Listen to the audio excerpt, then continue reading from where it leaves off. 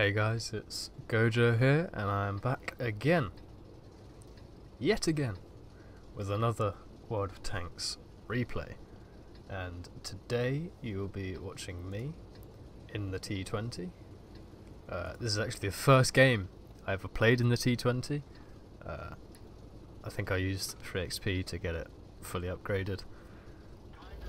Now, I'd heard that this tank was not very good, and I was really not sure whether I wanted to play it and go down that pattern line. Well, it turns out I do, because I do like this thing. But yeah, this is my first game in it. We are on airfield, and we are top tier in a cheeky bit of 5-10 matchmaking. And it's pretty quick as well. So I'm going to move up towards the normal light tank position up on this little hill. And I like to park up here to get early shots on people that are either crossing up here, coming down here, or coming up round onto this bit of hill, or up around here. And I've not spotted anything yet, and I've noticed that the Leo and the Rudy are going there. And there's a few people spotted over here. Use the bushes, try and track that Type 64 again, which I do. I've not got sit sense on this tank yet. Or do I? No, I don't think so. Take out the Type 64. I see the T-34-100 over in the distance. I'm trying to spot this T-20, maybe the Hellcat again. And bounce the Hellcat, put a shot down range of the T-34-100. It manages to connect. I was trying to bait a shot from this Hellcat, and I think, well, I kind angle against him. He only bounced 115 damage. So he's got a small dick gun. Little small dick Hellcat. Take a blind shot into the T20. And now that Leo's run away, the Rudy died, and this Black Prince is tracked and getting fucked, to be honest. Oh, a snapshot into the ARL. I don't know if he was expecting me or not to come out. It looked like he was aimed at me, but he didn't shoot. Must have the reaction times of an old person. I noticed this tiger's coming, and it's the saddest thing you've ever seen in your life. I'm going to pause it in a second and tell you why it's the saddest thing you've ever seen in your life. Look at that little gun shooting up at you. Look at his little face. The little face of this Tiger 2, of this Tiger 1.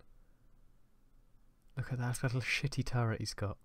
The shitty little gun he's got. Look at the 1400 HP he's got.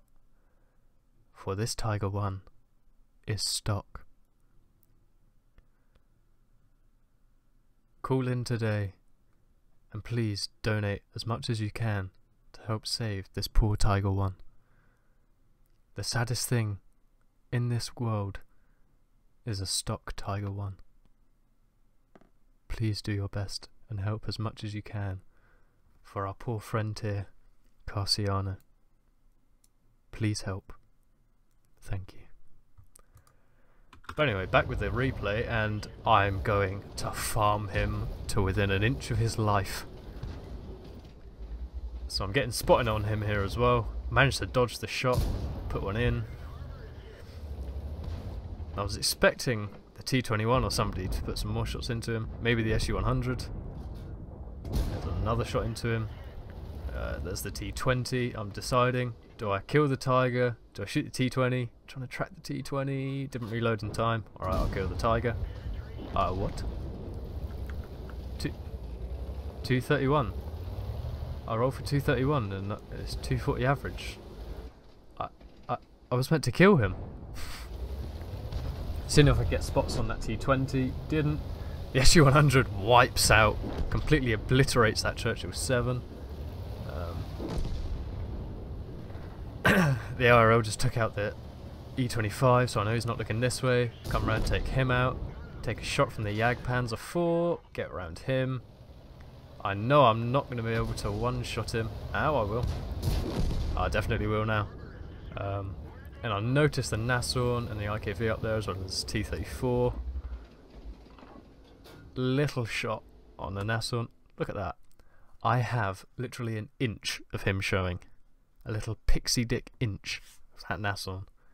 The T20 is renowned for not having... Renowned? Oh my god, English.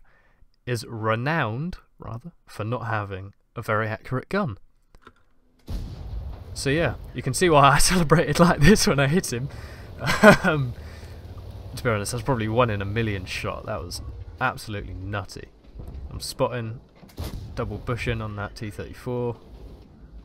Trying to just remain unspotted at this point, so the enemy doesn't know that I'm still up here. I take him out. Yeah, managed to take him out. And at this point I'm thinking, right, I'm going to go for that Nashorn. I should be able to one-shot him, and then I should be able to get around that IKV and just embarrass him. Because the mobility on the T20 is absolutely fantastic. 56 km/h top speed. The traverse is pretty nutty as well. For some reason I decided to try and snipe. And I missed that one. I'm waiting for him to pull back behind the ridge. I was thinking that Nashorn was going to pop out. Then he does right as I start to move. The IKV is moving as well. I'm thinking, right, I need to get behind this cliff. Get behind this cliff. I was considering taking a shot on the move there, but it was an HE shot and it probably wouldn't have hit. The Churchill 7 invited me to a platoon. That's the Brothers in Arms right there. I missed the shot on the IKV. I was hoping I'd be able to hit him and pen him with HE, because those things are easy to pen with HE. Take a shot from the Nashorn, that's alright, I've got enough health to spare. He gets wiped out from the 225 AT. This IKV is not looking at me, takes out the SU-100Y, and I can kill him. The Churchill was complaining about the speed of the Churchill 7. He's complaining to Wargaming. Artie hits me for some reason when he's about to get molested. He's getting completely surrounded. I know, I'll shoot at that guy miles away. Just because I got 5 kills, nice memes. I had a little glimmer of a shot on him there. Didn't take it. The Jagdpanzer 4 is coming around to clear him up. The VK takes out the Type. And the Jagdpanzer gets the Hummel. So there we go, that was my first game in the T20. I got 5 kills. Got Brothers in Arms obviously, because I platooned with that Churchill. Cheeky cheeky. 3.3k damage. It's pretty nice. Didn't do much spotting. I was hoping to do a bit more spotting from that position I took early on, up in E5. But you know, I'll take it. Yeah, just a very nice game in the T20. And the team didn't do too badly either, to be honest. So yeah, let's go and look at the post-battle results. Take a look at them.